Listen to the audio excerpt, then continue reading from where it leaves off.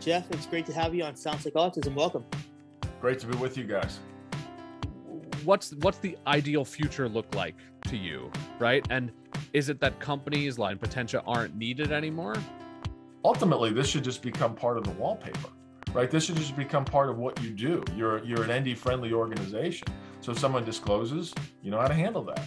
If you're doing college recruiting, you have a process that's designed to accommodate that. If someone discloses and they say, hey, I need an accommodation for this interview, you know how to handle that.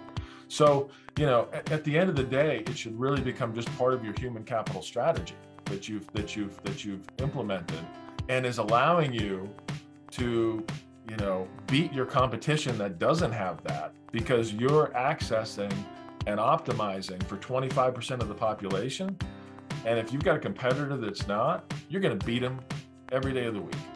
So that's my view of where we're headed. And yeah, it's the kind of that idea, Dave, like you said, that ultimately we should work ourselves out of a job.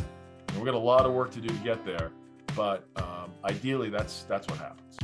Yeah, this is like amazing, because looking back, if you were to tell someone that, oh, we're actually going to try and succeed, changing the business culture to fit, like that's, I don't think anyone would have believed you or taken you seriously ever again, to be honest.